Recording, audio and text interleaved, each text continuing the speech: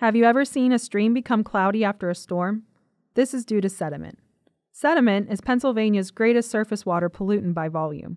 So let's find out what it's made of, how it gets into our water, and discuss the effects of sediment pollution on our waterways. Sediment is made up of soil particles that have been detached from the land by a process called erosion. In Pennsylvania, water is the primary cause for erosion, and sediment is often dislodged by rainwater and transported by stormwater runoff. Sediment can range in size from small, pea-sized gravel to tiny soil particles, less than 2 millimeters in diameter, and is present in both native soil and some materials used for building unpaved roads, driveways, and farm lanes.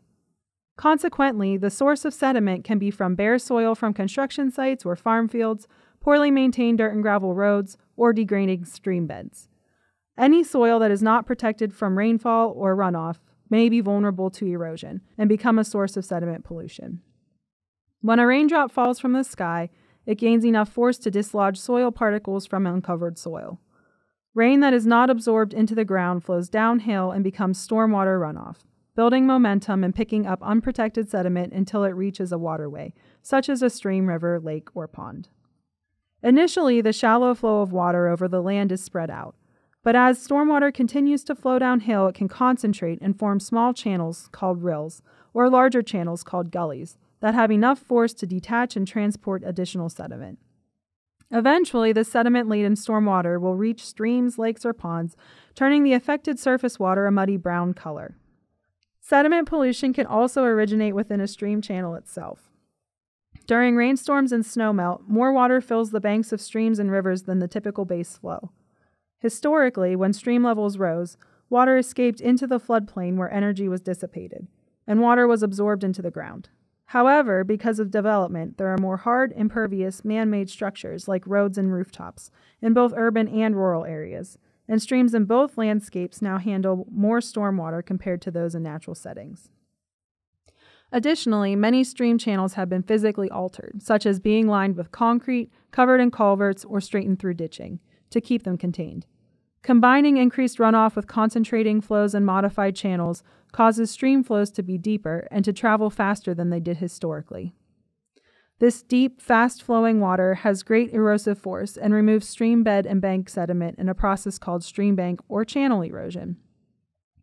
As bed and bank materials are removed, sediment is washed downstream and the elevation, or base, of the stream bed is lowered, forming vertical banks that further constrict water flow and continue to intensify erosion and sedimentation over time. Once sediment reaches our waterways, it can degrade water quality in many ways. Small sediment particles may remain suspended in the water column or deposited onto the streambed. Suspended sediments increase the turbidity of the water, which causes the water to be cloudy, obstructs sunlight and limits photosynthesis of aquatic plants, reduces biologically available oxygen, and increases water temperature. Increased turbidity can also make it more difficult for fish gills to absorb oxygen and makes it harder for visual predators, such as brook trout or largemouth bass, to forage. Additionally, the cost of treating a source of drinking water with high levels of sediment is greater than the cost to treating cleaner water. Sediment can also blanket the stream bed in a process called sedimentation. Over time, this process of mud building up on the stream bottom can reduce viable habitat for aquatic insects, fish, amphibians, and other wildlife by clogging the spaces between larger gravel, cobble, and boulders. Overall, the population of more sensitive species will be reduced, leading to a less diverse aquatic community. Sediment poses a greater water quality risk than just soil particles alone, because it often carries other pollutants such as nutrients, heavy metals, organic chemicals, bacteria, and other pathogens along with it. These pollutants originate from sources such as agriculture, industrial waste, mine spoils, and urban contaminants, and can have short-term and long-term effects. Some will be dissolved into the water and washed downstream quickly, while others may remain stuck to the sediment on the bottom of the streambed for years.